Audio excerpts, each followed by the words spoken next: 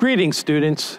With final exams and the semester coming to a close, our thoughts turn toward a well-deserved break. I'd like to take this opportunity to express my heartfelt gratitude to all of you during this unprecedented time in our lives. You, the very people that make SUNY Erie the community it is, have overcome tremendous obstacles to get to this point in your educational journey. COVID-19 has not made anything easy, to say the least. You have adapted, conquered, and held your heads up high, striving for your very best. I applaud your accomplishments.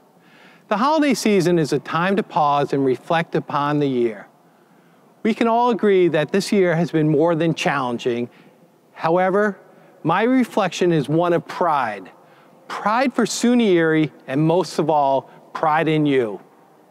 Your drive, resilience, and perseverance are infectious. It is inspiring and forces me to realize that I work for the best group of students around. With that being said, we are here for you. We want to offer you a peace of mind. Please reach out to your professors and counselors, and of course me, for any assistance. We can and we will help.